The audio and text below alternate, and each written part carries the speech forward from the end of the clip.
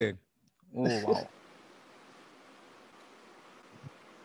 Devangji, you're coming up live. Just you can go onto the YouTube channel and probably just sign in with our account there so that you can then also look at the chat. Yep, I'm already signed in as well. Wow, a lot of old friends, seniors. Nikhil Chetan Sharma is there. Chetan Sharma is there. Yes. And Durgesh is there also. And Jonathan. And we have Sean Dari. Good morning. Wow. And children too. Lovely. Mahi. That's a lovely t-shirt. I want that t-shirt with Astro Boy on it. Yes. Oh. Yes. And there's a story to that, Chetan, which Sergio will. You wait. Ask Sergio later. Wow. Okay, Tony ji, let's start off. Yeah. All right. So, good morning, everybody. It's time to kick off a fantastic and exciting session with a friend, Sergio, who is joining us from overseas. It's late in the evening for him there. In fact, late at almost approaching late night. But his infectious energy is such that he's got us up and early, hitting this lovely online meeting with the Animation Society of India. Thank you, Sergio. Welcome to a session with the Animation Society of India. And we are honored to have you here, deeply honored and humbled that a person like you, I know you are really busy. At your young age, you are giving all the oldies a run for their money, which in itself is a huge inspiration. You have a fantastic fan following all over the world, and India is no far behind. We have, most of us have grown up on watching your work, admiring your work, and being completely bowled over by the kind of work that you've been doing over the years. So I'm not going to take too much time for introductions. Suffice to say that those of us who are new to the Animation Society of India, welcome. This is a society that is a voluntary society. All of us are professionals who have been running, organizing events for the benefit of the community. And we have, over the past 20 years, we started in 2001. And over the past 20 years, we've gone through numerous festivals. We've gone through numerous workshops, interactive sessions. Of course, they have always been physical and, one-on-one live sessions with speakers. And with the pandemic in place, I mean, every cloud, I guess, has a silver lining. And the silver lining for us is that we got the opportunity to get a lot of speakers from all over the world fairly easily, I may say so, because I think everybody wants to be within the community. I think that desire to share, to exchange ideas, and to just be with each other is something that's innate in all of us. So TASI has been organizing since the last month or so. We've gone through various sessions. We've got exciting sessions coming up as well. And if you get onto our website, there is a regular update that we keep sending to all people. If you are not subscribed on our mailing list, please go and do that so that you will be up to date on the new sessions that we have planned. So I'm going to hand this over now to a fellow committee member and currently the honorary secretary of the society. Sounds very officious, sounds very big, but it's just another thankless job that all of us are doing. Vaibhav Kumaresh, please take it on and be the moderator for the session. All of you can share your questions. Please give them a little guidance, Vaibhav, on that as well. Yes, and that we are also live on YouTube. So if in case you do happen to know people who may not have been able to join us today, you can point them to our YouTube channel and they can then go through the recording and not miss out on this fantastic opportunity. So with that, I'm going to slink into the background. Thank you, Sergio, once again. Welcome to the Animation Society of India on a bright Saturday morning for us. Gracias, amigo. Wow.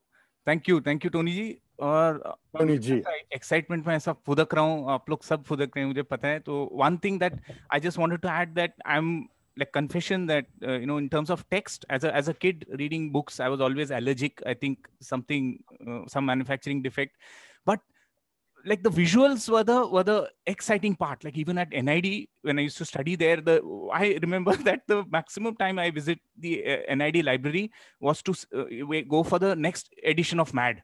And I'm sure like me, all of you would have similar stories.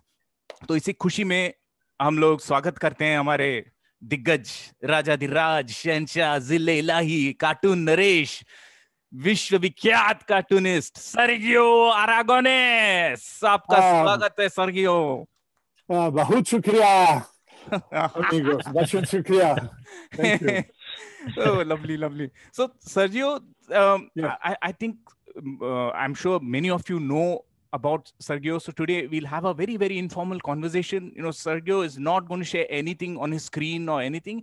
If he has to share anything, he will create it and show us. That's what he told us. Like Tony G said, it's almost midnight.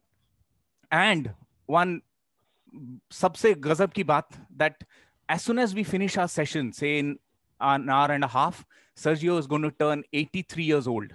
And he's still sitting there. And he's going to work another 3-4 hours. Like he works till 2 o'clock, 3 o'clock in the morning.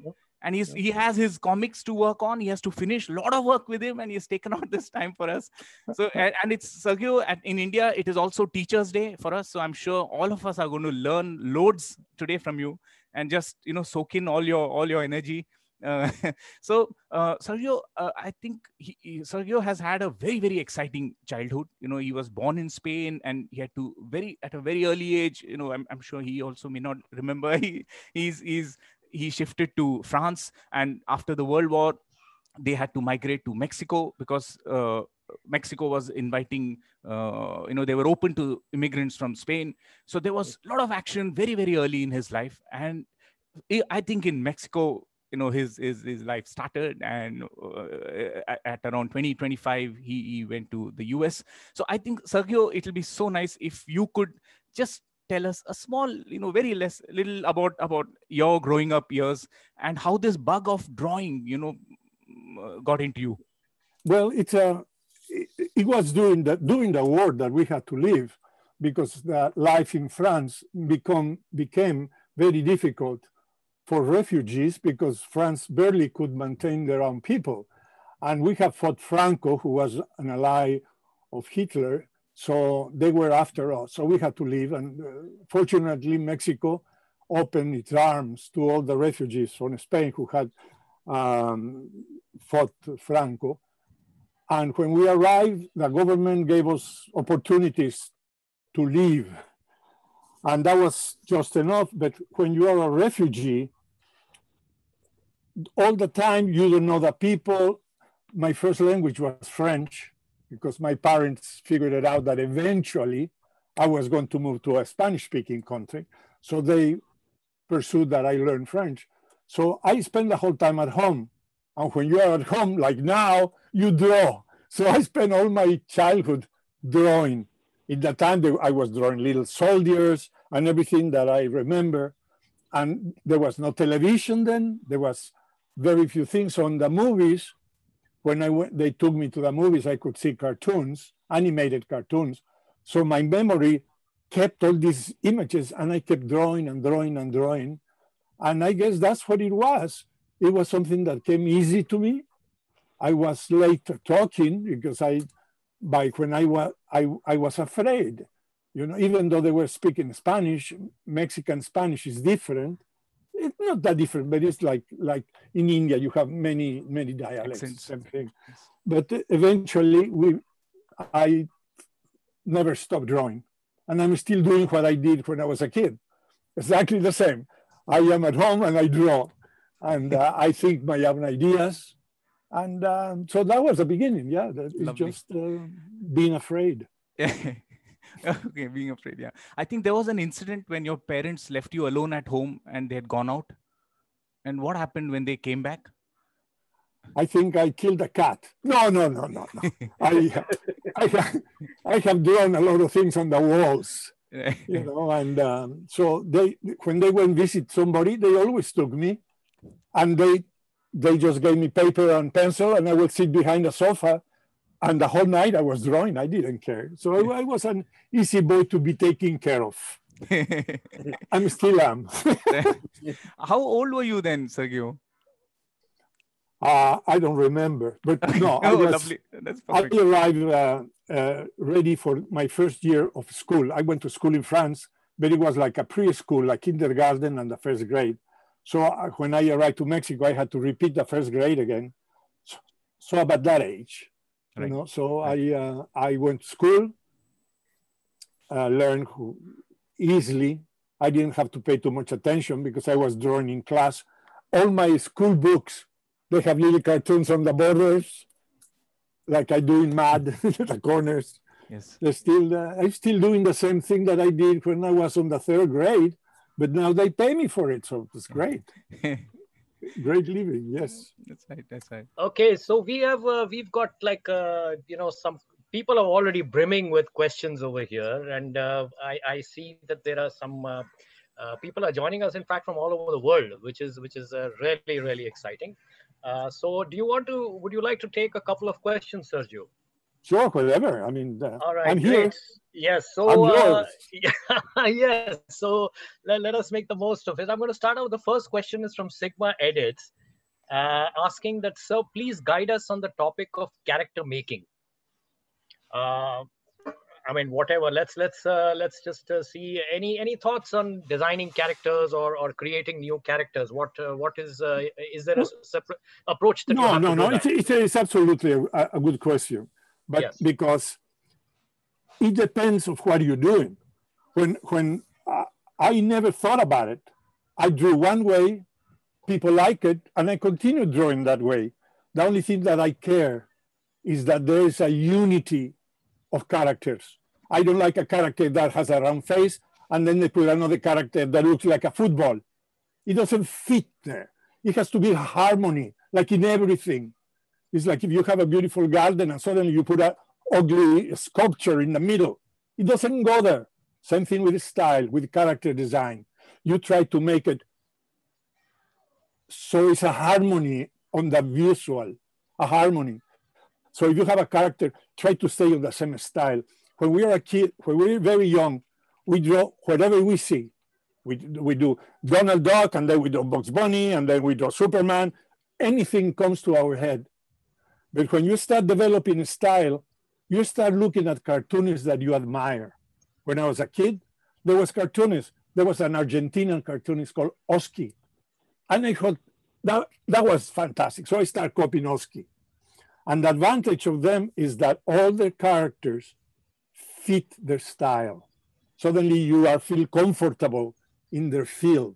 You know, it's balanced.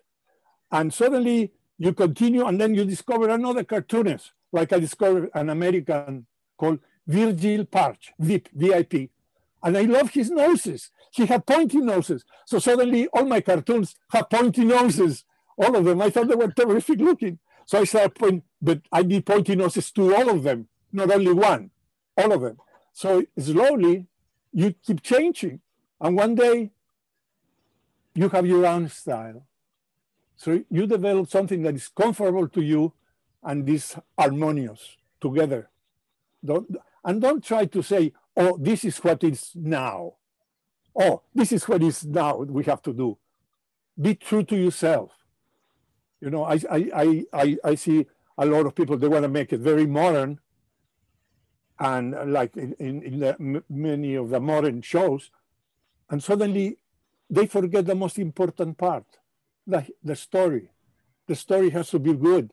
You cannot have characters that they keep jumping all over and stretch and all that. If the story is not there, you have to have story. So there's a lot of things that they have to be there on the creating a style, I think. Sergio, going back to your childhood, you never had any formal education in art, right? No. In fact, you studied architecture. Correct. Also, it goes back to being an immigrant. See, parents or the people who are an immigrant, they have to prove that immigration works. If you go to another country, you have to prove a reason. We left you, but we are going to be good. We're going to represent the best that we can do. So all the sons of the parents move to another country for the sons, for the daughters and sons. They want them to be better. because they know if they have a state in a bad political situation, the son is going to suffer. So when you emigrate, the great thing they can do is give their sons a good education. So my parents thought I was going to be an engineer. They didn't care if I like to draw. My son is going to be an engineer. So I had to say, okay, I'm going to be an engineer. I went to college, and I went to engineering college. And about a month later, I go to my father and says, Papa, I don't understand a word. I cannot be an engineer. Oh, that was so bad. But I told him that architecture is more towards the arts and creation than the mathematics of it. So he says, well, that's all right if you're going to do it. So I went to architecture school. I didn't want to be an architect, never interested about it, because I spent all college drawing cartoons. So but I had to do it for my family. You know? So yes, you get an education. You know what's the best part of college? The people that you meet there. You meet people that they want to be writers, people who want to be in other fields, and they have a political a mind about. So you spend more time in the coffee house talking with people from other branches of your college, learning and finding these people fascinating and learning, and through a life, they become your friends. So the problem being a cartoonist, if you start very young, is that once you sit here, once you get your pen, that's it. You sit here from 9 to 5, no chance to go out, no chance to learn, except if you're very strong and you are self-taught and you continue reading or using your telephone now, whatever is the modern things. I'm still very old-fashioned. I'm very bad with the computers, but I think don't hurry up, learn. And one of the important things is taking the career as seriously as a doctor takes his. Because a doctor doesn't say, oh, I want to be a doctor. Hey, let me take your appendix out. Says, wait a minute, you haven't learned anything. I don't care. I'm a doctor now. I can do it. I'm very good. My friends and my family says I'm very good at doctor. So give me your appendix. And you kill the guy. So they go to school many years. So cartooning is the same thing. Give yourself a career if there's no school. Learn anatomy, learn perspective, learn color, watch other people, ask questions. And when you think you're ready, get into it. Once you're in it, you're in it. That's the end of it. You're it. So don't rush it. Learn, be good, and take my job away. That's the idea. Take my job away. Yes. Yeah. You need competition. When I entered MAD, a lot of people didn't get jobs because I took it. Oh, yes. But I was ready. Yes, so we have Abhijit Kini here with us, another accomplished cartoonist, an artist who's done very well for himself in the cartoon, comic area. Hi, Sergio, Abhijit. that's Abhijit. That's Abhijit. And Abhijit, very glad to meet you. Yes, and Abhijit has a lovely question. He wants to know. Oh, yeah, Abhijit, show it again. Huge fan. Yes. That's fantastic. Thank you. Are those your cartoons in the back? Yeah, those are mine. They're very good. You see, there's a unity in character. You can see that the guy has a story, and none of them goes out of it. They all belong in the same universe. I must say, I've been very, very inspired by your work, Sergio. Right from a very, very young age, I love drawing the crowd scenes, the crowds that you draw, the many people that you draw. That's my favorite from all the mags I've read. I always used to love reading the marginal thinking department, and I've collected all your Grooves, your Mighty Magnor, your Comic-Con specials. I mean, this is my fanboy moment.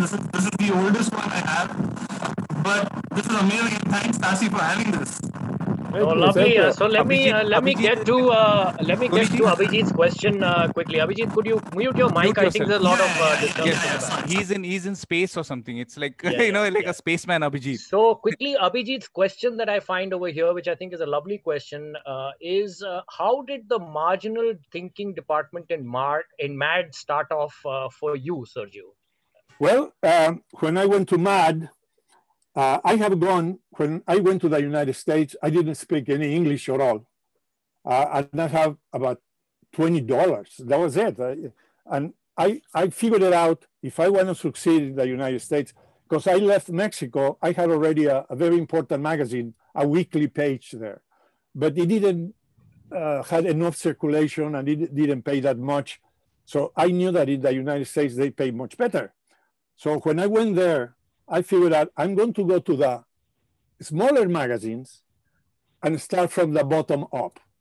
Once I establish myself, people will see what I do, and then I'll go to the big magazine. I was to give me my time. But every time I went to a magazine, they look at my work and says, this is crazy. I don't understand it. This is horrible. Where are the words? In that time, all the humor in the United States was like in England, very many words about it, all the time, words. And I did pantomime cartoons with no words. So they will look at a cartoon and they look for the words. Where are the words? No words is a joke. This is crazy. You should go to MAD. But I knew MAD. I was a fan of MAD. I love what they did. And they didn't do the cartoons I did. They did the satire of movies, satire of television, satire of comics. And I didn't do satire. I did magazine cartooning. So I went almost in desperation because everybody told me go to MAD. But I went there to meet the people. I wanted to meet Antonio Proias, who does Spy vs. Spy. I want to meet whoever was there. And when I arrived, they liked my work. And they say, oh, this is fantastic. We're going to do a 2-page article about astronauts. And oh, you have other things here for cover ideas. This is very good for a cover idea. So the first day I sold a lot of material. And one of the editors, who was Derry DeFuccio, told me, he says, well, bring another article like the one you did about the astronauts. And I said, well, what you like? He says, well, you have a couple here about motorcycle cops, policemen in motorcycles. So bring us an article about a mad look at motorcycle cops. I was staying in a I wouldn't even call it a hotel. It was a place where ladies come for the night and they leave. It was very cheap. So I'm there, and next morning, I am at the offices. And when they arrive to MAD, says, what are you doing here? Before they open, I said, I have your article here. And I don't think they understood my English, so they opened the office and we went in. And I had more than 20 cartoons about motorcycle cops. And they bought it right there. They were amazed because in other countries, they take much time to think jokes. But in one night, I thought them all. And then I thought another article about, I think it was about football or something. And suddenly they tell me, well, we have enough material for a few months, so you can go back to Mexico. I said, I'm not going. I'm doing very good here. Yeah. And so I figured out something that they could have that was not on the magazine. And on the borders in the magazine, they had little sayings, in ponytail. In MAD, on the little corners, they have text, words. And I will ask, what this means here? And they will say, well, have you seen the movie so-and-so? And said, no. Well, then you will understand it. And then it hit me. If I do cartoons that everybody will understand, they don't have to go back and they will be also forever there. Yeah. So I filled the page with little cartoons. I drew them very little and paste them up on the magazine and brought it to them. And later I learned that the editor, who was Mr. Feldstein, said, these are very clever, but I don't think anybody can come with 20 cartoons every issue without words that size. So let's hire until he runs out of ideas. Well, I'm still doing it. This is over 50 years ago. Lovely. Lovely, So that lovely. was the real story of the Marginals. Yes. I want to tell the audience that Sergio did a course in pantomime. Yes. He taught himself, formally. Sergio, why was that? Well, there was I love pantomime. I have always loved it on the theater. I love Marcel Marceau. I love the old silent cartoons and actors. And one of when Marcel Marceau was in Mexico, and because I spoke French, the theater group at university went to see the pantomimes of Marcel Marceau, and I went to translate for them what he was saying. I didn't have to because one of his assistants was Alejandro Jodorowsky. And I'm very sure that if you follow comics and movies on the ground, like El Topo or The Sacred Mountain or Santa Sangre, he is a very fantastic, not only comic book writer with Moebius about all the source printed in France, but a great mind. And he opened a school of pantomime. So I decided to learn pantomime, not to become an actor, but to apply it to my work. Because I figured it out that if you know your body the way that mimes know it, about its weight, about its action, about reactions, I could apply it to my work. And I said, this is what I want to join, not to become an actor. And I said, fantastic, very good. So I joined. And I learned a lot of pantomime. I introduced Alejandro and the pantomimes in the theater. I will come out in whiteface with a white easel, and I will draw what the mimes were going to do. Marcel Marceau used words, a little sign that says, the magician. And then the guy will do the magician and do his act. But I drew it. So all of it was pantomime. So I was fascinated, and Alejandro was my teacher, yes. My guru, yeah. Here is a leading question to this, Sergio. We've got Mayur Mistry, who wants to know that you've done comic strips on so many subjects, from doctors to sports to romance, so forth. But your take on all these subjects is hilarious. How do you get the inspiration or such detailed understanding on the subjects? I cannot tell you because then I'll give you my secrets. No. I don't know. It's just something. Look, people can teach art. People can teach cartooning. You can teach animation because it has certain logic in it. Drawing has a logic in it. But humor, sadly, is something that you have or you don't have. It's like a sense of not being afraid to talk in public, or not being afraid of snakes, whatever it is. It's something innate. You have a sense of humor, and with the time, it becomes like a routine.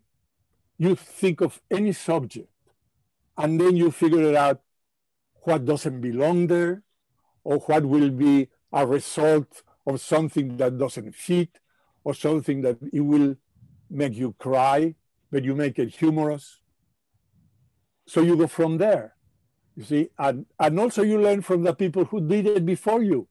You see something very funny, and then you realize, well, a very bad example, a French cartoonist, which I adore them all, Tetsu, Chaval, Moss, all of them, they did pantomime cartoons, and I look at, and I remember one, for instance, there's a parade, and all of them have guns, so I figured out, well, what about if one has an umbrella instead of a gun? So you draw it. Or you think, well, right now a bird is standing on top of a rifle. You think of an absurdity, something that doesn't fit there, something that you don't expect. Because I think laughter is a notion that you have when they get you by surprise, and you get scared or you get afraid and you laugh. You see somebody falling, you're not really enjoying that the guy's falling, but it's a reaction, it's a physical reaction, you laugh. So when he got you by surprise, you laugh. So you try to get people to laugh at something that is new, Tony, I just want to add here that Sergio does a lot of homework for any subject that he gets into. no, we know him as like he's known as the world's fastest cartoonist and all that, but he's a writer, he's a sculptor, he's done jewelry. We know that he's formerly studied architecture, but he gets into every subject that, like, Sergio, you said that you also sculpt your own props, right? Yes. Like on wood. Yes. Well, it's a need. It's very hard to think ideas when you have a pencil in your hand. Why? Because you start drawing. So, but if I don't draw, I can think straight without having to draw it. So I write notes to later develop it. So when I draw it, it's fresh. Because if you write it, if you draw it before and you redraw it again to see how it looks, and then you draw it again for the final, you have lost the spontaneity of the drawing. So I write it by hand, you know, instead of drawing it. So when I'm thinking, I have to have my hand busy. So I start carving things. As we were talking the other day, yes. I carve pens. I take a piece of wood and I carve a pen. Lovely. It's another pen. Yes. And another pen. Oh. And another pen. You know. And another pen. I just carve little pens, you know. Yeah. So I carve whales. You know, little whales. Little things. And the application that Vaib was talking about is that when you draw in a continuity, you don't want the brain to get distracted from the story. So if you draw something that doesn't belong there, automatically your subconscious that's following a story, it jars it because that thing doesn't belong there, like an anachronism, something that doesn't belong. Your mind will tell you that it breaks the continuity. So when I'm doing a boat, a ship, I realize that if I build ships, and when we were talking before, I told him that I was going to show him one of my models, and I brought it in, you know. So. Oh wow! Well, that's one of them. You know, it's called the Goa. It was one of Amundsen's ships when he went to. So I built it, you know, and you add little things, and when you're doing that, suddenly the idea that you were working, so you put it aside, and you write what you were doing. And hours later or a day later, you continue doing this, you know, adding little things. And once now, if I need to draw a ship, I take any of mine and I see that perspective. Oh, that has to go like that. And I use it a lot now. Every time I draw a ship, I take one of my models and I go like that. She was going like that. And I can see exactly where I want my ship to go. Right. Sometimes a lot of people don't pay attention to that because they get very lazy and says, I have to deliver this job. I can take the liberties that I want because I'm doing my own comic, so I don't have to worry too much about that. So this is one of the models that I was talking to you about. Lovely, lovely. Sergio, what is that made of? Is it wood and cloth? It's wood. Wood, the cells are cloth, the threads are threads. You buy a kit, you go at the store, and it comes completely apart. You have to cut the wood, and you follow the plans. Like you get airplanes, you know, the little models? Yes. But instead of being plastic, it's in wood. And you have to look at all pictures. And when I went to a comic book convention in Norway, there's a museum, and this ship is there. So all the people says, oh, let's go to see that. And it says, no. We have to go to Oslo because there's a museum, there's a ship that I built and I have to see it. So I went to see the Goa, and it was there. And it looked exactly like it, but much bigger. I don't know. Yeah, it's great. So okay, leading sorry. Yes, leading to this, a couple of interesting questions here. One, I think, is from outer space because it says Galaxy A7 2016. So I don't know from which. Okay, Tony ji, yes. I think I know Galaxy, and I'm very happy to say that most of us know the Amul Butter campaign, right? That we see. Yes. So Galaxy, I think, is Manish Zaveri. Please correct me, Manish. You could unmute me yourself, and Manish is the artist who writes the Amul Butter campaign for, I think, over 2 decades now. So we are very happy that he's on board. Sergio, it's a very, very popular advertising campaign in India. But I may be wrong. So Galaxy, please. Yeah, I think you're right. I didn't even know that it is Galaxy. Sergio, I am a huge fan of Mad Magazine, and amongst all the Galaxy of Mad cartoonists, you are my favorite. I must be having around 500 Mad magazines at home, and more than I have. and my daughter is 16 years old, and she's also taken to sketching, and I keep showing her all the marginals. And I said, look at the amount of stories that that have been packed into such a tiny little thing.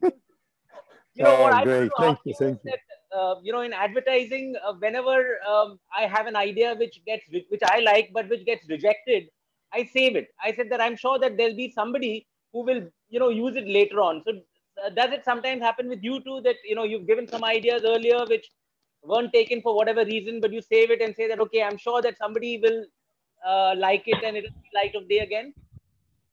No, I'm very fortunate. No. Yes, it happens. You present an idea that you think is going to be terrific, and they say, well, no, that's not exactly where we want to go. So you put it aside, and suddenly it happens that whatever you wanted, and then you say, here, I have an idea before these guys do it, and they buy it. You're totally right. It happens, yes. So it's many writers, they do a book or a cartoon, and they bring it over to an editor, a publisher. And maybe the publisher says, well, not now. And they get very depressed and they don't write again. There's a big mistake because there's so many reasons. First, they don't know if you wrote it or you stole it from somebody, and if they buy it from you, they're going to get sued. That's why they need agents. Second, they don't know, they want people who can continue working for them and bring things on the style that they are accustomed. So you bring an idea, they like it, but they don't know if it's yours or you cannot come with another one. So they reject it. But they ask you to bring another one. So once you bring another one and another one, they will buy the first one with no problem whatsoever. So that happens a lot. You do something, they don't buy it, don't get the press. They know what they're doing. They don't care about that particular piece. They care about the readers. Maybe you don't know the readers. They know the readers better, or the viewers, or whatever it is now with the computers. So you have to say, well, okay, I'm going to accept what you say, not take it as a rejection of your work, because it's not. It's a rejection of something that they need or they don't need. If you continue doing stuff in your own style, in what you do, and you think you're better than the guys before you, eventually they will buy it with no doubts, no doubts. But you have to stick to it. You have to continue and try to improve. Yes, no problem. But it happened a lot, things that you print and then you bring them again. Yes. Thanks. Okay, Sergio, this is a very interesting question here. It's not really a question, it's an observation from Mona Vijayakar. Hi, Mona. Nice to have you here with us. Mona says that, you know, your humor resonates across generations. And that is something that, you know, 83 is a very young age. I can see that on your face. How do you mean it? How do you manage to keep you know, yourself relevant to the changing generations? Because you know, jokes and times and situations and people change. So what is the secret there? Just look at what they're wearing and use the same old gag, just change the clothes of what they're wearing then. And then you make it more. No. Sergio, if I can, yes, Mona. Sergio, if I can get my sons to laugh at my jokes, that would be really something. Yes. And you managed to get the whole world to laugh. Thank you. No, it's humor is universal. It transcends time, transcends everything. The only thing that changed, an example, is when I used to draw a secretary, we used to have a typewriter in front of her. But suddenly there were no more typewriters. There were computers. So once I put a computer, everybody starts saying, "Why is the secretary watching television?" Because they couldn't associate yet. So I keep doing a bad look at secretary, so I could do jokes about the changing from computers to from typewriters to computers. But once the computer was generic and everybody knew about computers, I have never drawn a typewriter in my life anymore. But what changed was the object. The jokes about it has changed. In Mexico, we never learned how to type because that was a woman's job. So men will never type. Now kids are 3 years old. The typing is universal. It's a different perception of things. I cannot draw a woman doctor. Why? Because the minds of people think she's a nurse. So when you're doing a joke about a patient and a female doctor, without words, the first thing they think is, why is she a nurse doing that or something? Now, everybody's really getting used to female being doctor. So now you can do it with no problem. But a few years ago, you couldn't, because you will distract from the joke, because they will think something else, you know. So these little things change completely. Thank you. It's very hard for me to draw now the telephone. Before it was comfortable. There was a big apparatus like these ones that I have on my desk still, you know. But now these little things, I have to substitute everything for this. Alarm clocks, telephones, cameras, observer telescopes to watch the Andromeda strain. Everything is this. Yeah. And it's very confusing. So when I have to draw now masses, I used to draw a guy with a camera and people, but now I have to put everybody going like this, taking a picture. Everybody knows that the guy's taking a picture when it's like that. When it's like that, he's talking. When he's here like this. Wow. So there's little nuances on the graphics that goes with the times. So you have you have to be careful not to become antiquated on your props. But the idea of the gag, I think, is universal. Don't you think, Mona? That's absolutely, absolutely. No, thank you so much. Oh, my pleasure. This is so interesting. This is so. Who would have thought that you had to switch and use that same object in many different ways? That's amazing. Oh. Yeah. You have to be observant about it. You don't want to suddenly disappear off the field. You're going to be there with all the young people. I love what the young people are doing, and I observe and I say, oh, that's very interesting. I'm going to do it. I'm not copying him. I'm just taking from him what he knows better than I do. And I learn every day about things. Sergio, you were mentioning that, people and observing people is so important. You enjoy that process. So do you consciously keep in touch, or, do you travel a lot? Do you meet people a lot? Like, do you enjoy that? Yes, very much. I'm very fortunate that I have that traveling bug all my life since I was a very young man.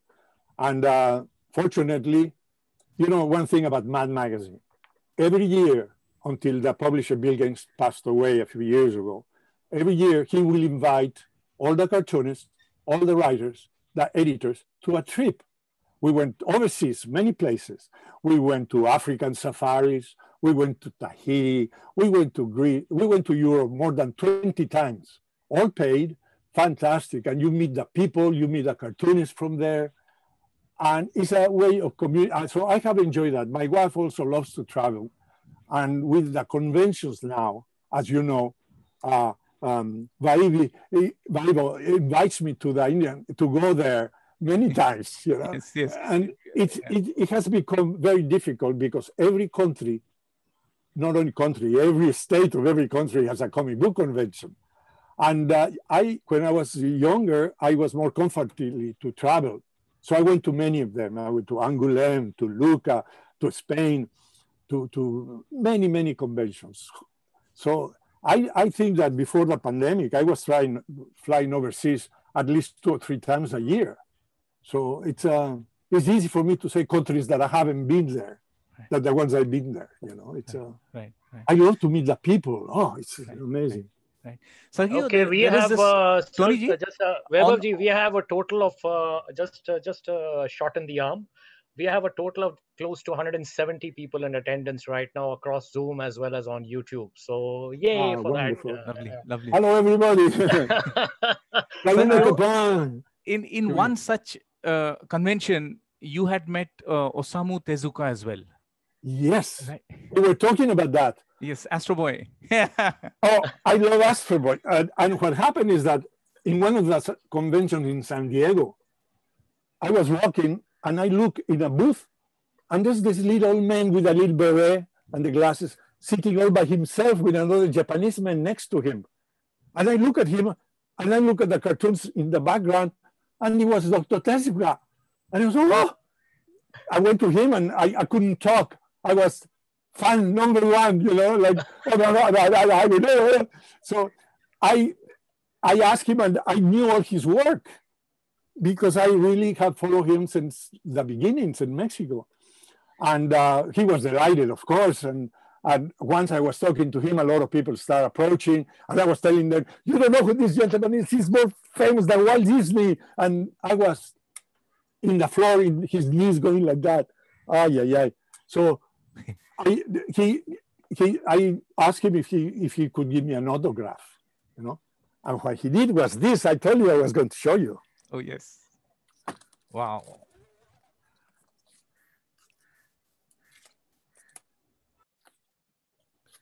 Wow. Ooh. Wait, let me just spotlight. Wow. So that's Kimba. That's Kimba with Astro Boy. Yes, and I know it's a cartoonist over there who's going to faint because if he liked my T-shirt, he's going to like this. That was in 1980. In 1980. Oh wow! Wow. And then I was invited to visit his studio and the museum that they have now. It was a great experience. Oh, what a great cartoonist! Oh, oh my God.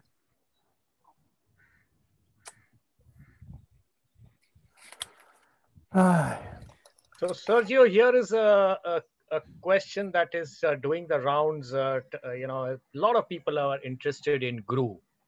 Yes. And there are questions which are specific. There are questions about the whole world that you have created there. So I'm going to start off one with Shaunak. Shaunak wants to know.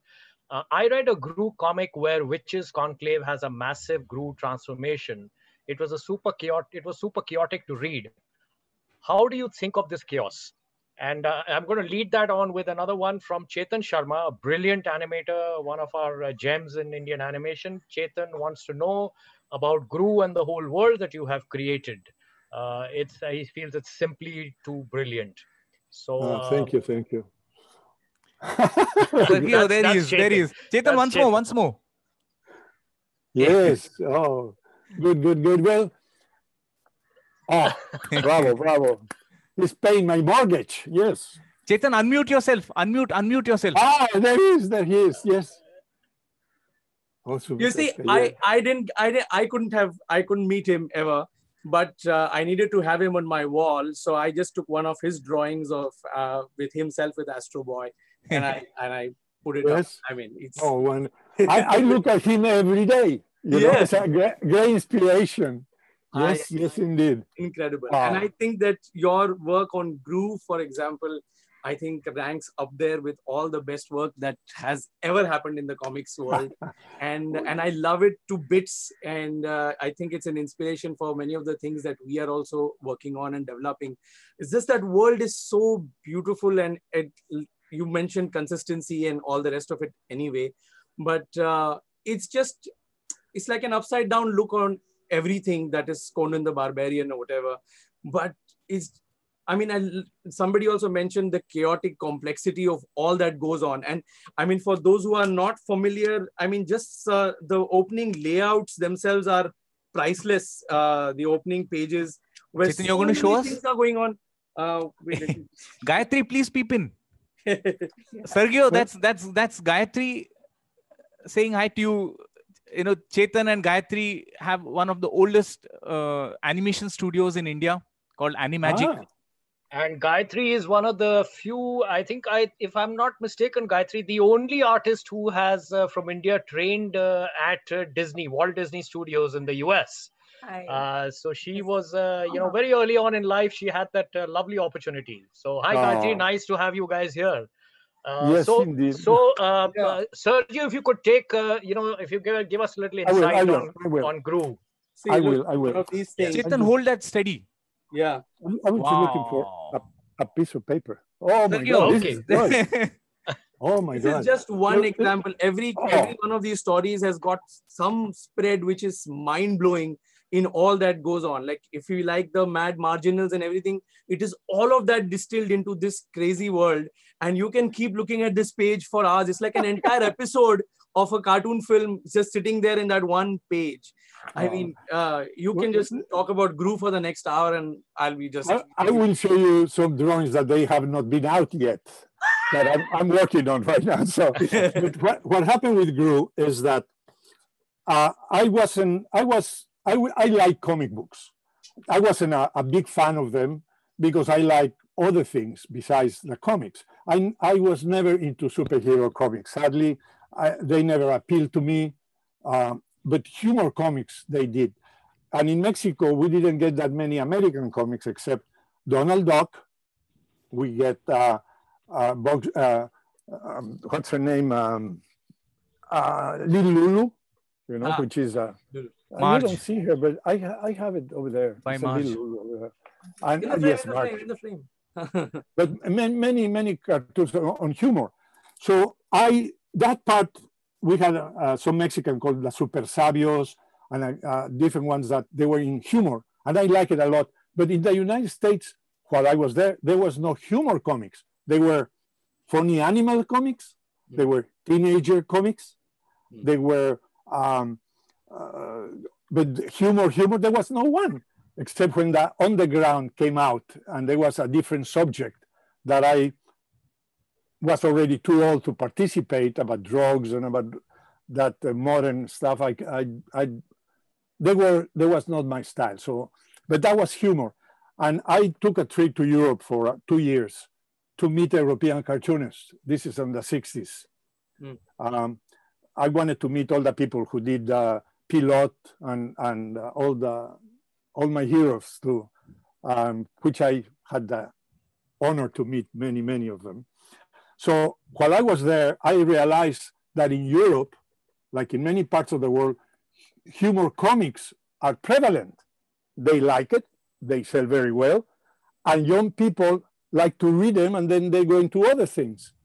So I figured out, this is what I want to do. I want to do humor comics. So I was walking one day in Paris and says, okay, I have to do a comic about things that they don't have. And I realized, I have a brilliant idea. I'm going to do the twin brother of Tarzan. Tarzan, it was not only one, it was twins.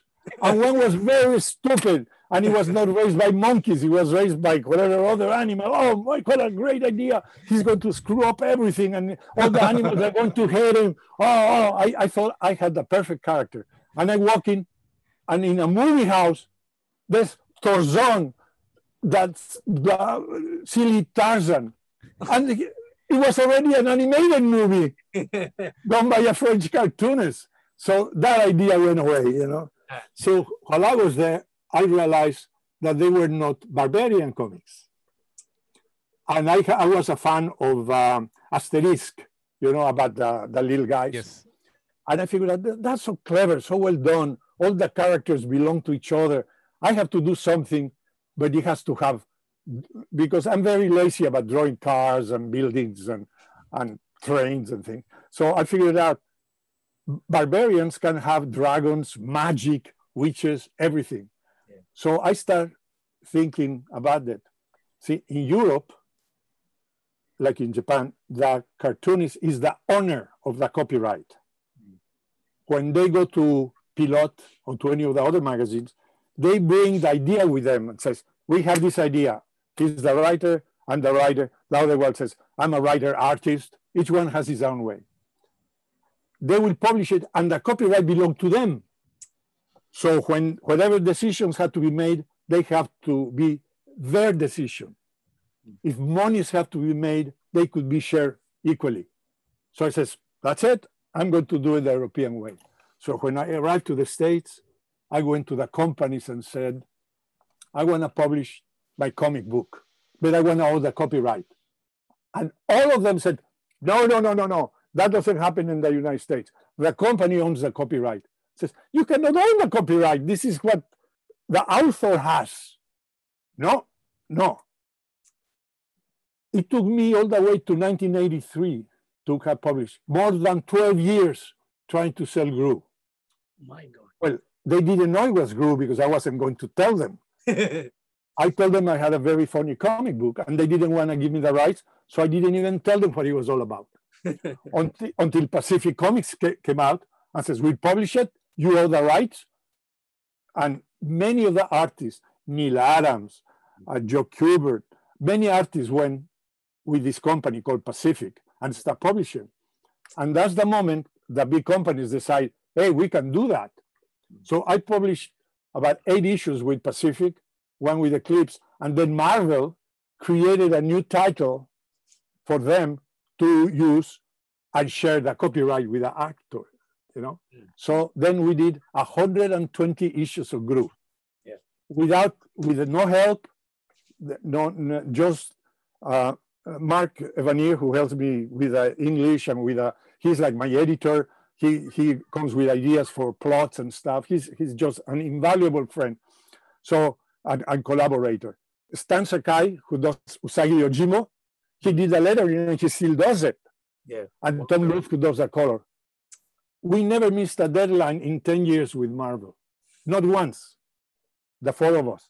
And we still do it. We still do it with Pacific. So Gru continues. And I think the success is that, talking about anachronisms, we take modern problems and translate them to the old times. Yeah. We have done comics about gurus, about modern art, about garbage, about anything, subject. Television, it took me 1 year to think the plot for that. I says, I have to make fun of television, but what? And suddenly I'm watching TV and there's a puppet show. Oh, look, a puppet show. So I went to Mark and says, I have it. We're going to do it with the puppets and the marionette. He loved it because he knows everything about TV. Yeah. We did jokes about TV dinners, about the television using toys to make animation. Yeah. Everything that happened on TV, you have that little marionette there, right? That wooden puppet that you had created. Oh, the Gru thing? Yes. Yeah, it's there is a little Gru that Sergio has sculpted. What happened is a little puppet. Henry. That's Henry. I think many publishers are no more, but Gru still lives on. In all the world, this toy exists. Yes. In Mexico, in Peru, all over, Russia, name it, and they have this fantastic, simple twist on the strings here. It's just fantastic. Look at that. You can be entertained for hours about it. So I figured out that I did do Gru. So I did one, and I carved this Gru. You know, it's and it's going to do the same things with these bars. You know, once I put it on the bar, you know, I'm just going to go whoa, whoa, whoa. So I carve it while I'm thinking ideas, and this one it's mechanical. You have to be patient. I get very excited. Oh, I tried to figure out what would be the smallest I could do. So I did a Ruferto. Wow. Very tiny one. See? That's before he grew up. Yeah, this is Ruferto. This is a little miniature thing. But this guy, what happened is that the sword, oh, be patient with me. I mean, yes, Sergio. It's here it is. This goes like this. It's so exciting to see these little gems that you're pulling out. Okay, this is part of the sword of groove, of course. And it goes in here, which is a mechanism that I devised. It goes in here. Sergio, could you hold it slightly higher? Yeah. Oh, no, lovely. It goes like this, you know, inside the thing of groove. You know, a little thing. And then this is the cover of it. So when glue is upside down, the sword will fall out. Oh yeah. It will fall in and out. It's all, once it's glue, it'll be fine. But I enjoy things like that because it gives you a break. You know, this Batman, boom, boom, boom, boom, boom, boom, boom, boom, boom. But it's a, you cannot draw all the time. You cannot think jokes all the time. You have to take a break. Yes. But a break that doesn't take too far away from the creation of things. Yes. So I do that. I entertain myself here while I have to take a break. So my head is when I watch television while I'm working. But I don't watch new things. I watch very old movies because I know them by heart. So I'm listening to them, and then I go and look, and my eye go from here, distance, whoop, to the TV, whoop. So it's an exercise. I start wearing glasses at 70. Wow. So it's a practice. It's a good exercise. Sergio, the timeline for you is something different. It's not what it is for us. No, well, you're a different species.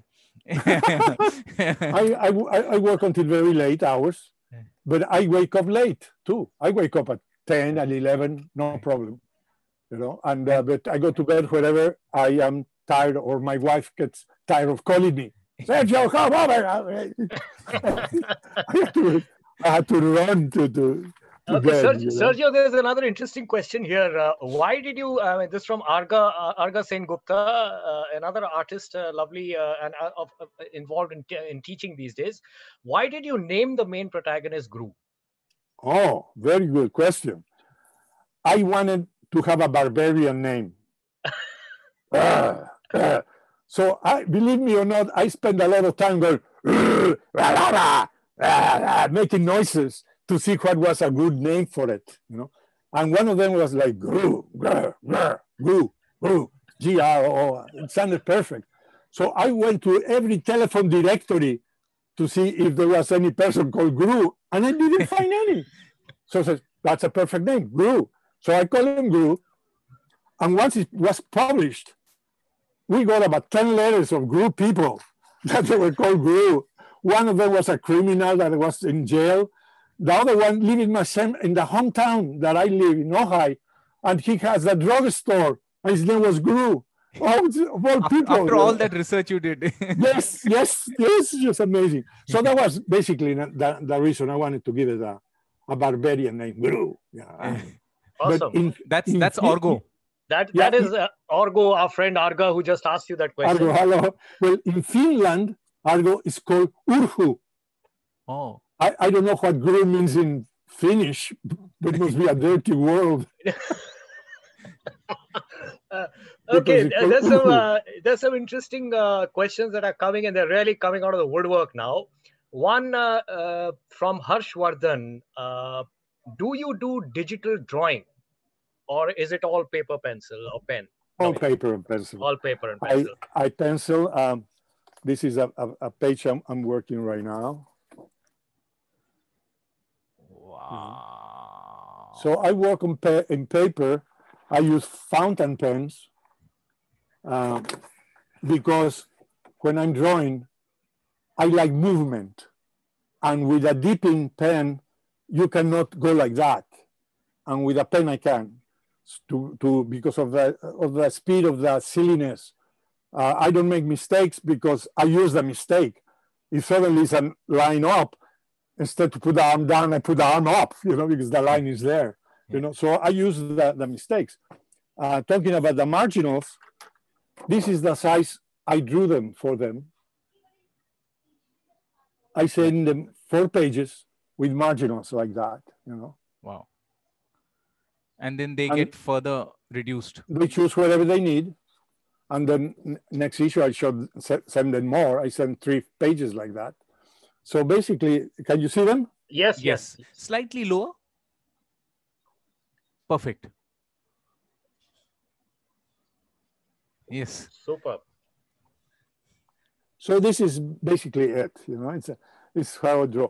The math pages are drawn larger because the magazine deserves a larger thing. This is the one of the latest issue of Mad was dedicated to Al Jaffe. Yeah. Oh, so wow. I did a mad look at Al Jaffe. Love it. Online चालू है वैभव Kumaresh who's that lady? Could you please I think someone has to mute your mics, please mute your mics. Moreji? I look at Jaffe. Oh yes, he is another crazy artist. Thank you so much. Sergio, how was it, collaborating with all these mad people? Were you constantly in touch together? Would you brainstorm together, exchange notes? How was it? No. There's 2 types, like Don Martin, Al Jaffe, Antonio Proias, myself. We come with our own ideas. So we don't intermix with anybody. Everybody works at home. Before, everything that was happening in New York. So in the 60s and 70s, we lived in New York, and we went to the office, and you show your work, and then they say yes, and then you do it, and then you get paid. But the other people have to use the writers, written by Frank Jacobs, illustrated by somebody else. So they had to collaborate. Right. And they will, the magazine will give them an idea. We're going to do a takeoff on The Godfather. They thought it was a very good idea, so they tell the writer, you have to write a 4-page article about The Godfather. So he'll go see the movie, broad ideas, and then they will assign a cartoonist. Usually it was Mort Drucker, who was an excellent caricaturist, and he will draw the piece, and then they publish it. With our case, we have to think the ideas and we'll bring it to them. And Will Cole says, how would you like a mad look at cars? And they didn't think about it. So what I did, this was published. I went outside and took pictures. Well, my daughter took the pictures of me looking at cars. So it's called A Mad Look at Cars. And all the pictures that I sent is me looking at cars like this, little car, Jeeps, expensive cars. And then the note was that I wrote to the editor saying, better stick to drawing. So then I did that 3 or 4 pages about me looking at cars, but the cartoons about cars. But that idea, it worked, And that was suggested to me by Mark. One day he says, hey, you have to do that idea. It was great. That worked. That was one of the first suggestions that I worked with. That was great. Oh, that was Sergio, how do you, there's lovely questions that are coming in, and I'm going to just shoot them off one after the other. There is somebody called Figer Peg 2. Okay, interesting name. Hello, Iger. I would like to know how you handle artist block. Do you ever get artist block? And if you do, no? Okay. Next question. Next question. No. Let me say why. Yeah. Yes.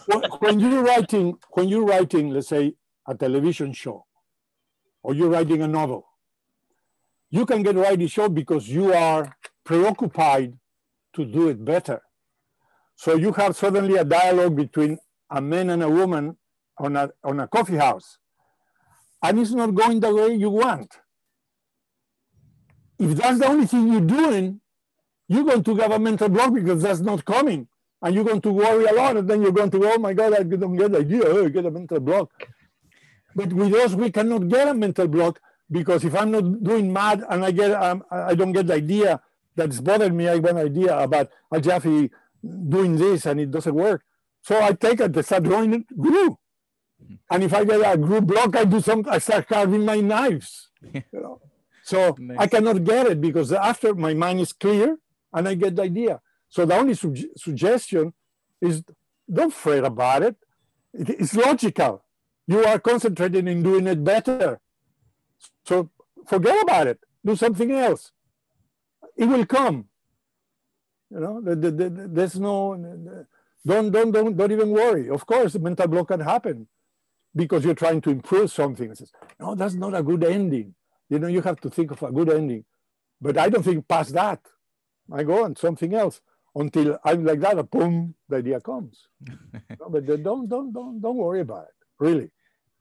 Harish wants to know what is one of the most challenging work that you have faced so far? Anything that comes to mind? Well, yes, the subjects. I've done a lot of the movies also. I've done Star Wars and I've done many mad satires without words for mad. And then they asked me to do one with a very funny comedian who wrote Young Frankenstein. It's one of the very clever American writers, comedians. And Young Frankenstein and the 12 Chairs and the producers. I forget his name right now. Well, anyway, he did a movie about silent movie or something, and it was a pantomime movie. And suddenly they asked me to do it, and I sat there thinking, I says, I cannot do this. This is a movie about pantomime, and how can I pantomime in a movie? That's what I do. So I can do it. You know, no matter how I break my brain, I says, I cannot do something that is already that funny, and not being able to do satire on the actors or on the producer or on the viewer. I had to do it about the material, and it was impossible because it was a pantomime thing. Yeah. This is Mel Brooks. What I do. This is Mel Brooks. Thank you very much. Yes. So I couldn't do it. So that was a stump to me. But the others, again, if I don't think on the right word, I just skip it and do it later, you know, doing something else. Yeah. Tony-ji? Yes. I have a small query. Like yes. Sergio has also, been into the medium of animation where his characters have come alive. So is there any difference when you have that additional element of movement? Like so far you've not even used words. You've gone totally, pantomime and still images. When you go into moving images with words, like how does that change of medium help? What new stuff does it bring to you? Animation is not, there's a few animators who are themselves, they think the idea, they draw themselves, and they are recognized by what they do as a single author. There's an American guy, which again at my age I keep forgetting the names, but he's a very good animator who does these things that he changes the faces and it goes. Is that Bill Plimpton? Mr. Plimpton, yes. Yes. How you call it? Plimpton G. Plimpton G. he is just amazing man. He can do all that by himself. And there was in the beginning people like they did a thing with a dinosaur. He created all. He sat there and did thousands of. Right. Harry Hosson. No, Winsor McKay. Winsor McKay. Okay. So that can be done, but animation is a group work. Like this, you can do it better, and you can do more complicated things. I love the animation that Bible sent me about the little orange little thing, big chase. That was so clever. Yeah, was that written by you? Yes, and our colleagues, we had pitched that idea to Cartoon Network. But that was fantastic. I mean, each one was better than the other one. I says, okay, that'll be the last. No, there's another one.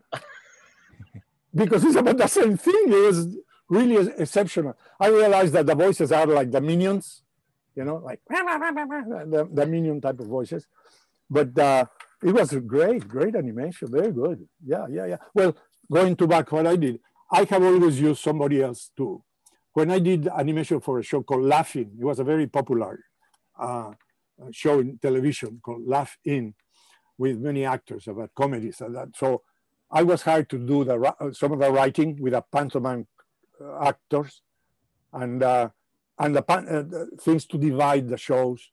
And I hired a gentleman who eventually became the owner of his own company called Hoyt Yateman, excellent animator, but special effect man. He had a company called, I forget the name. But he did what's called front screen projection. You know, you have the film and then you have the characters in it, and then you rotoscope each character, so you can put it on the movie. So we did animation for that, and the reason I hired is I want you to teach me everything about animation. So we have to do all kinds of animation. I had carte blanche to do anything I wanted. So I learned with little figurines moving. I lead people on animation. I did animation by itself, and it worked great. I learned a lot, and we did it. But it was a collaborative effort. Right. The style was my style, of course. Right. And then I did a show called TV Bloopers and Practical Jokes. That was a very small segments to divide the parts of the show. And the way we work that, I will have a meeting Friday with the producers. They told me what they needed. I will go home, work Friday night, do a little few second segments. I will go to an animation studio, and they will time it for me because I didn't have the time to, which is the most important part of animation, is your timing. So I will draw it straight. You know, the guy will walk and do something, no timing. And they will time it. They will say, oh, this 2 doesn't work. You need 5 more here. And this doesn't work. But by the mid-Saturday, we had it cells and colored. Then it went filmed, transfer, and Monday I delivered. From Friday to Monday. Wow, that's fast. All the segments. But it was all the people working together. Right. You know, and it was a lot of fun. So I've done a few things. I did some titles for Mexico for a movie, 2 movies of the same characters. But you know, they are the introduction of like the Pink Panther type of thing. So that worked very nice. Sergio, you've got some tribute to you. I'm going to show it on my phone. I don't know whether you guys can see it. That is Weber More, one of a brilliant, artists, animation directors. Wow! Yes. Wow, that's very good. Well, that's me and my pens. Yes, that's you and your pens. And we've got PJ, who has sent another one. I don't know whether this is visible. Oh, I'm an old fart. Look at that. Yes, very good. Tonyji, just hold it there. Yes, I'm spotlighting it. Very good. And I see my T-shirt too. Yes. Very good. Very nice.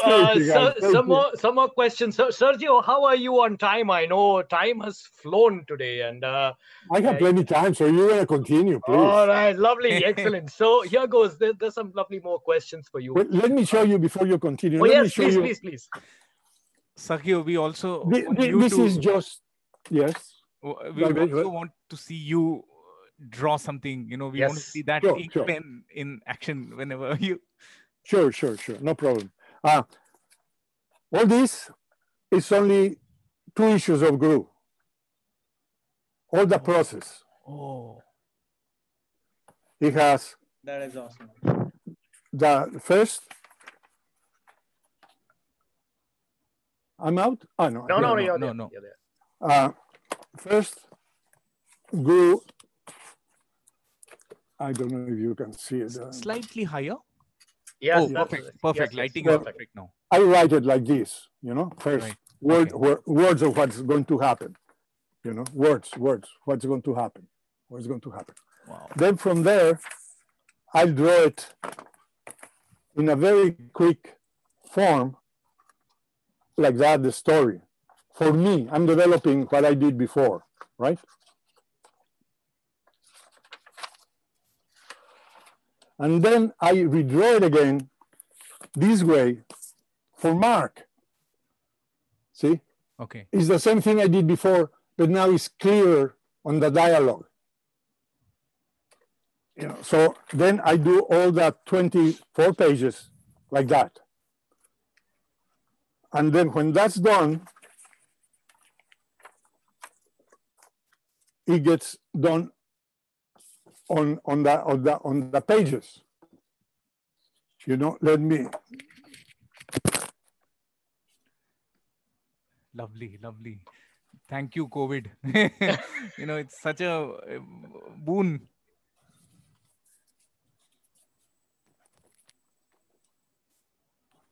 Then what I do is it gets sent to Stan. I drew it in blue pencil, and I send it to Stan Sakai. Right. And I miss when Mark finishes, I send him those drawing on the paper like that. He sends this. He makes it like this. Okay. And send it to Stan. Right. To put the dialogues, right? And then Stan, I draw the page, draw the characters very loose. So Stan send it to me like that. Okay. And then what I do is I go to that. I put the round things. Right. Right. And because Mark changes sometimes the expression of what he says, I change the expression of the Kai. So then what I do is I start partially inking the story. Oh, I have to put this in order later. So, Sergio, is it the same paper that then gets... I get pages like this. See? There you go. Wow. And this is a sample with a ship, you know? Wow. Can you be seen? Yes. Yes, yes. Can you hear me? Yes. Yes, we can. Because I don't hear you anymore. You don't hear us? No, I think he's removed the earplugs. I don't hear you. Oh. Yes, you need to... Oh, you guys don't know how to... Oh, sorry about that. No, I can't hear you. Perfect. Anyway, so this is how the whole process gets. So the same page, does the same page go back and forth? Do you physically exchange it, or are they different sheets? No. From the only time it goes to Stan a physical page so he can letter it. Okay. But then it's for the computer. Okay. Scan it and send it back. And architecture has helped for the proportions of buildings and things like that, you know. Right. But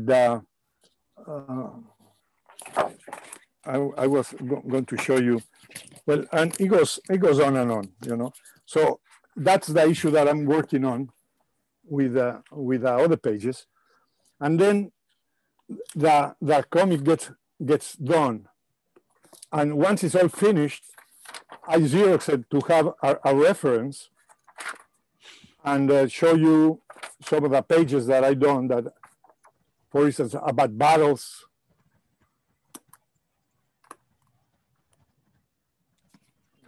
And things that happen, you know, like pages like that, you know. Wow. So is that ink pen, Sergio, which you use? I use a Pelicans. Okay. Pelicans, and I use this one, which is a Mont Blanc. Has a very thick line, which I like a lot. But now I'm using a little pen called Lame. Okay. Lame. Who are very practical. But the ink that I use is a Japanese ink. It's quite expensive, but it's so dark and so beautiful. It's called carbon ink. Okay. Wow. And that's from Japan. But nowadays with a computer, you can ink with a pencil if you feel like it, because then you scan it and tell the scanner, become black, and it becomes black. You know? What happens? I don't understand, but it becomes black. So you don't have to worry that much. And also a great advantage with these massive drawings or pages is that I have the originals. Right. And people would like to buy them, and people will exhibit them in museums. Right. And it's, I think, the the only inheritance that I can leave to my family eventually is all these pages. Sergio, there is a museum like in your hometown, right? Like which features your work, dedicated to your work. It did my work, yes. That was great to see people coming. Oh, this is the page I wanted to show you. That's in issue number 2 of Gods Against Guru. Okay.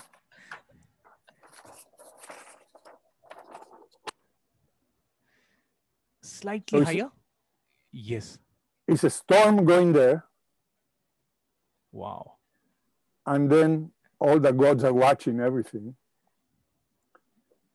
And that's many different gods from different regions. Yeah. Lovely. How long did it take to do this page? Probably 60 years. Serves you right. Serves you right, Chetan. Chetan serves you right. I don't do it all at once. You know, I do a page a day. And then when I finished, I do a little on this. So it will take probably a month. But it doesn't take a month. It will take much less. But I do a little, you know, of this phase. The telephone rings. I take the page. Oh, hello, Scott. Yeah, blah, blah, blah, blah. And I start linking. And then I go back to my work, you know. But many of these gods are reference. There's a lady from India. Maybe you can recognize. Slightly higher. Little higher. Hold it a little higher, please. Oh, yes. The one that I'm pointing to. Yes. She looks like Durga. You know, slightly higher, Sergio. Yes. Thank you. Yeah. And so I go to the computer, says, computer, show me images of Indian goddesses. And there they are. Beautiful, magnificent representations. So I take a little of that, and I put a little things. I have Ganesha someplace there. I love things like that. But lovely. So you learned from all the cultures. You apply into your work. This is a god that's basically like in Bhutan, you know. Right. So it's I don't know. Right. And once you do, then you send these pages to the publisher, and the comic is done. And what you try to do is try to never to be late, which is what's important. Very true. Because Very they have responsibilities. Very true. And to draw, let me just get some pieces of paper. You can continue asking questions. You know, yes. No, we will be silent because we want to watch you draw. I don't know how to draw and do it on the computer. And I remember Sergio has once told us that he does not teach. He doesn't know how to teach. He will learn. He'll keep on learning, but he doesn't like to teach. But I think I can echo the sentiments of what PJ has said, that today is Teachers' Day. And I think this is the best celebration of Teachers' Day that we could ever have. Wow. Thank you. No, I can see you work, and I can get you an opinion of where you're going. That I can do very well. I can see, well, this is what you should do, or this is my opinion of where you can go with it. But teaching somebody to be funny, I cannot do that. I don't know how. Very true. You know, so, and to draw, they say, well, I am fast. How can we do this? Probably like that. Oh, I have a tool here that is a very old invention. It's called a tablet here. See? You go like this. Can you see? Yes. And they say, well, you fast. It says, well, of course. Can you see what I'm doing? Not I yet. haven't done it yet. No, of course not. But can you see the place? You're so fast. We can see. Yeah. You want to see it again? No, I'm not doing it. So for instance, it's fast because when I do a presentation or when I'm talking in public, you draw something fast because I've drawn it many times. Yeah. But as you can see on the drawing, I spent a lot of time drawing. So the speed helps you with the style. You know, for instance, when they ask you, okay, so they go like this. Wow. Why? Because I done it a million times, you know.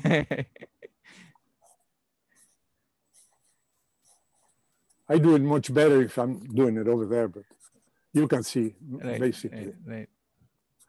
So this is the guy from Mad, you know. Is he called Alfred Newman? Alfred Newman, yeah. Newman. See, there's no mistakes because you use the mistakes. Right. There's no. So you do that, and everybody says, "Oh, how fast he is!" Of course, I've done it a million times. What do you expect, you know?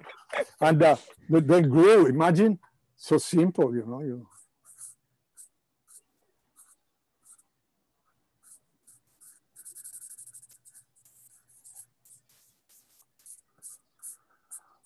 They were like that, and then they had like this, and the swords.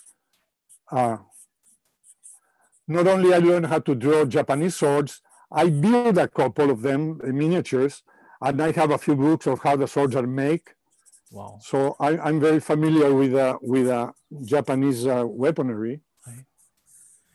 And some of your those accessories they wear have intricate carvings on them. I'm sure you must have carved them yourself in wood as well. I have done a few. I have a few swords too that I bought in Japan, of course. Wow! But basically, that will be Gru and drawing fast, and Ruferto will be something. Can you see it there? Yeah. Yes. Could be something.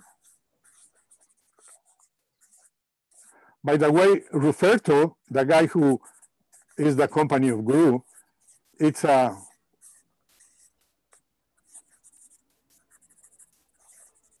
my dog. It was my dog. Okay. He lasts 20 years, so wow. That's his Ruferto.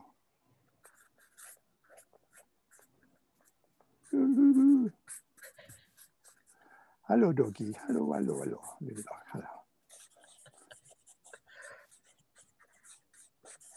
Well, it's like drawing a storyboard for animation, you know, you just go on and draw whatever you feel like it.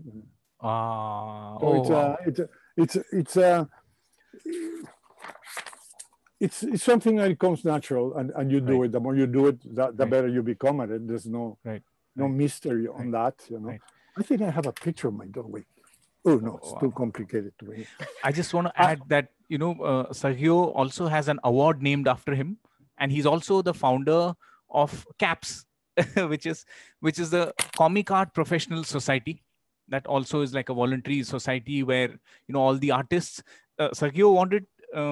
There were a lot of rules which were sorted for certain fields, like animation had its own copyrights or, you know, protection for the artists. But in according to Sergio, in the comic art industry, there wasn't enough recognition given to the other artists. So even to encourage like lettering artists or inking or coloring artists, that's the award.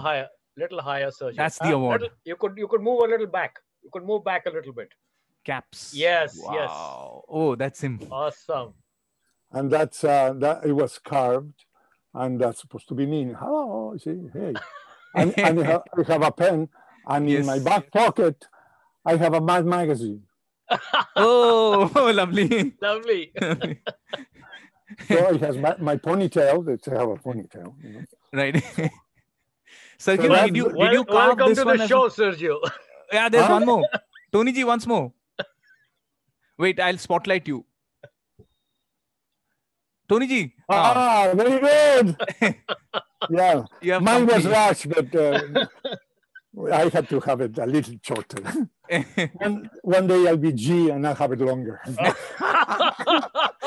Sergio ji. Sergio, there's a lovely question here, which you've talked so much about all the people that you've collaborated with. So give us a little insight on the relationship between an artist as a cartoonist and a writer. I mean, is there anything that cartoonists should, if they're not writing their own stuff, or even if they are writing and they're sending it out for publication, obviously there's going to be a lot of to and fro that happens. So yes, relationship with people are very important in the sense that if you are very good at drawing and you are not very good at writing, you should take writing lessons, or if you think that it will be easier for you to draw the time and find a good writer. Don't find a friend, find a good writer. Because if he's not as good as you are depending on friendship instead of the quality of the work. You become friends later because it's a very close relationship. You know, you work together and you become good friends. And in case with Mark and I, we work together in so many things and that, you know, and he's like a brother of mine. I love that man dearly because he's sensational. He understands me better than my wife, you know. I mean, it's just sensational. And if you're a very good writer, don't draw anything. You're not an artist. Look for a good artist that represents what you're writing. Not your friend or your neighbor that is your buddy. Oh, you draw, that's a very good drawing. You draw my... No, don't ruin your writing. You can ruin a career by using a friend that is not that good. Right. But if he's a very good, yes, please do. I'd rather have a... But you have to be a good artist or a good writer. So you make a team. And if you see that you work together very well, without any discrepancies, that everything is like one, then you have it, you know? And if you don't want to have a partner, if you're a very good artist, learn how to write. And if you think that you can draw well, practice more what you are not good at. And eventually you can have it, you know? It is very hard for me to write words. Right. Because I really don't have the time to compose or to go through a vocabulary to express what I can express with a drawing. That's what I do. And that's what Mark is indispensable for Gru. He had made all the words that Gru has. And that written humor that I don't possess, much less in English. You know, so that was, I couldn't do it on English, you know. Oh, and that's another carving I have. I have this one hanging on my lamp. Oh. Can you see it? Yes, lovely. Sergio, what is the time there right now? Oh, there? Yes. It's 11 o'clock. So we have another hour. But no, I don't think we should, you know, keep you. It's 12 o'clock. Away for, yes. So it's we have a special, like we planned last time. PJ is going to play Happy Birthday to you. It's Sergio's birthday now.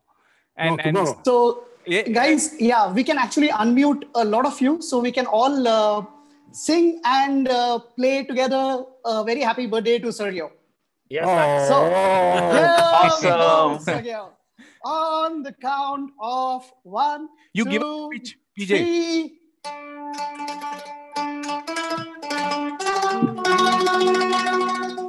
Happy birthday to you. Happy birthday to you. Happy birthday, dear Sergio Gino. Happy birthday to you.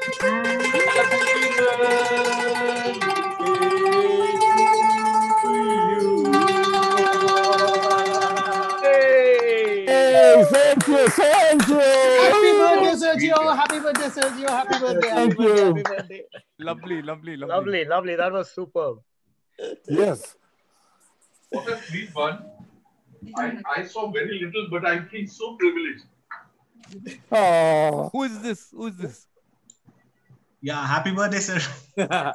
Okay, let me very, very quickly. Oh, wow. Let me spot like this. Let's see that. Like okay. Awesome. Oh my God. Lovely. It was painful for you. Amazing. Okay, I'm going to spotlight everyone very, very quickly. Sergio, you were mentioning something about love for your work. I think it'll be apt to end with that. You know, while I'm going to spotlight everyone as you know, that's Nikhil in the US, right? Hey. Lovely. Thank you. That's Vaibhav More, who made the first caricature of yours. With the pen. Thank yes. you. And he's also a committee member of the Animation Society of India. You've met Mona. Mona, yes. Thank you. There's Hi. Mahipal. Hi. Oh, from Mumbai. The Phantom. You like the Phantom, huh? Yeah. Who does you know it? that let me interrupt. When I visit Bhutan, I went to visit the High Lama, and in one of on the zone where he lived, many floors away, and in the back, he had cut out little strips of the Phantom. And to me, that was amazing that the leader, the religious leader of a whole country, his inspiration was the Phantom. Yeah. Amazing. Amazing. Lovely. Yes. Lovely. More people. Listen. More people. Coming so up. Vaibhavji, go for it. I'll do that. Technology. Somebody has Alfred E. Newman on the back. That's Manish, the creator. Yes. The Amul butter campaign in India, so popular. Love your work, Manish. Love your work. We must do a session with you as well. That would be really awesome. Well, tell them to run with this one. Sorry? Hello? Pratek? Sorry, hi, Sergio. Guys, I'm going one by one on the gallery view, so I'm struggling here a bit. And wow, there is a lovely look at this. Dapun. Happy birthday, Sergio Ji. You've been baptized. Happy birthday. Officially baptized. But Dapun, can you show your face? Yes. Thank you. Hi. Thank you, my friend. Thank you very much. Big fan. Thank you. Big Thank fan. you. Yeah. And there is Shaibani. Shaibani. Hi, Shaibani. Nice to see you here. Thank you. Thank you very much. Wow. Who is this? That's Pushkar. Pushkar is from... Okay, so whoever had their camera on, you missed Mayur, I think. Let me see if Mayur I can spotlight. Oh him. yes, everybody's switching on their cameras now. That's lovely. That's Sutana. She's an animation student from Kolkata. Ah, very glad to meet you.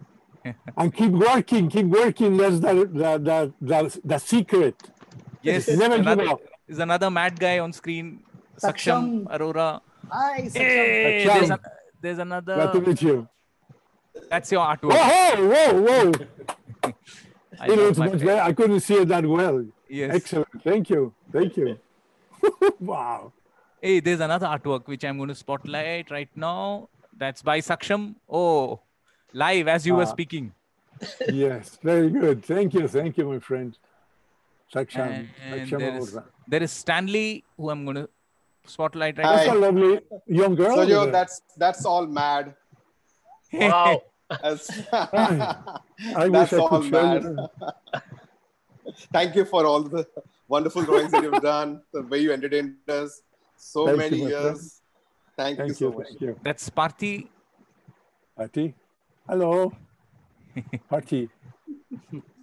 And there is Senjuti. Chakraborty. Yes. I'm a Chakraborty. student as well. This is so good. Thank you so much for this. Thank you. My pleasure. I'm glad you enjoy it, guys. There's Orgo once again. He's the Yes, teacher Orgo. of some of the students we saw. Thank you. And back Quite to a noble Chetan and profession. Gayatri. Yes. Lovely. Sergio Ji. There you go. Thank you. Did you enjoy the things with Guru that I show? They were brilliant, Obviously. and I would just love to see them in person. They're just mind blowing. I won't be stopping talking about this for I don't know how long. It's a blessing. I can't say that's anything less than a blessing. Okay, thank you so much. My pleasure, son. My pleasure. Sergio, I think you've taken out so much time, and thank you so much. I know you're not tired at all. No, as soon as we finish, I will just continue working. Wow, until but 2 or 3. won't there be numerous messages pouring in now, and won't you be bombarded with phone calls and from relatives, friends? I don't answer. I don't answer them. Lovely. I don't answer. I have a list of the people that I have to talk, and the rest, I'm sorry, I cannot really do it because there's so many from all over. Okay, so I think I should very quickly spotlight Manish again, because he has written something for you. So Manish, you are in spotlight, I'm in but space, correct. in silhouette. That's okay. Yeah, I know. I'll read it out. Okay. So this is a tribute to Sergio, inspired by Frank Jacobs. On Teachers' Day, we were blessed to have dear Sergio as our guest. With the maddest of the mad, so many laughs we have had. Here's to the fastest draw in the West. Thank you very much, Sergio. Woo! Thank you. But it's not the fastest. That's just for show. Okay, the best draw in the West. Yeah. My friends. So, well, Tony G, it was a pleasure. Thank you very much for having me with you. Well, Sergio G, I think we can officially call us, you Sergio G, and you deserve the moniker more than anyone else that I know. Definitely not me. Absolute pleasure to have had you here with us, and we would love to have more such sessions with you in the future. Let whatever you have shared with us today, let that sink in, because I think people are still going to take some time to get over the initial shock of all the exciting stuff that you have shown, and for it to kind of settle down. And actually, I think I know a lot of us must be pinching ourselves, saying, "Have I really been in this meeting with Sergio?" And so let's not tempt fate. Let's not give an opportunity to weak hearts to kind of give way. Let's recuperate a little from this fantastic session that you have given us today. Thank you, Sam. Thank you so much. Well, and don't forget that you can watch many things more, like in YouTube. They have a lot of interviews that I done with oh my God, Stan Lee.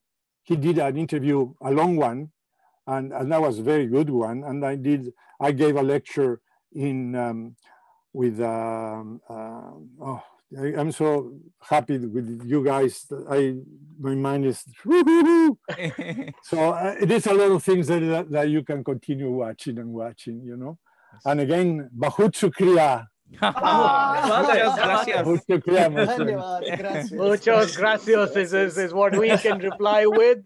Thank you so much. Thank you so much. My pleasure. I'll share you this entire chat, which is developing on the side. I'll mail it to you. You can read it at leisure. There's so much being shared by all your friends over here. So thank you so much, Sergio. You're part of the Animation Society of India now. And we should keep collaborating in whatever way. Like, if you want to recommend other friends that that should definitely, we should view their journeys, please do share your colleagues or people that you admire. We would want to have them on board as well. We'll do this in a couple of years again to see where our careers are going. Yes, we will. And we really look forward to that. Thank you once again. You have a wonderful birthday and a wonderful life, going strong at a young age of 83. Live long. You make us envious. Yay. Yes. Salute, Sergio, from all of us. Bye, Sergio, from all of us. Thank you so much. Thank you so much. And for everybody out here, thank you once again. I know this was absolutely on the money. Brilliant session. What a fantastic artist. And what infectious energy. I mean, he's kind of given us a reason and hope and excitement to, get cracking and get back at, whatever we love to do. So thank you once again. The recording of this session is going to be on YouTube. So please feel free to share it. And do spread the word about the Animation Society of India, so that, and of course, some of you here, where is my friend Galaxy? Galaxy, we need you here back on Earth. We want to do a session with you. And Vaibhavji, I mean, that's on you now. You have to somehow chase this star and get him, to come and share his work with us. Definitely. I'm trying to find, where is Manish? Manish, are you there? Here, Galaxy. I'm there. Ah, yes. Lovely. Yes, we'll coordinate with Manish definitely. And like another very, very important announcement, equally exciting, please block 19th of September because another amazing person is going to join us. And his name happens to be Peter Lord from Aardman Studios. He will be sharing his journey with us on the 19th of September. So we will share the details very, very soon. So we are hoping that, we have this lovely experience with these beautiful people from all across the globe and Jai Corona for that. Yes, I just like to sign off with one request. I know there are some fantastic, accomplished artists here. And this is all about community. This is what community is all about. And, we would love to, for you, rather than us, a few of us, are mad enough to kind of spend time, effort, energy to find out who are the people that we want to bring on board and provide the platform. Ultimately, this society belongs to the community.